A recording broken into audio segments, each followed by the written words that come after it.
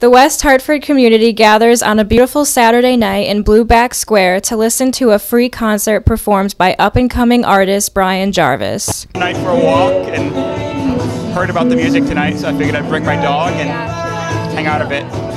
Locals came to the concert to watch Jarvis perform his original songs.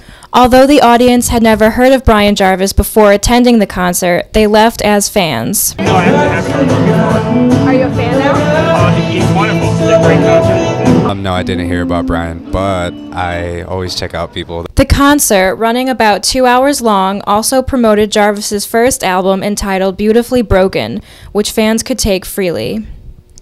Jarvis's music reaches out to fans of all types of music.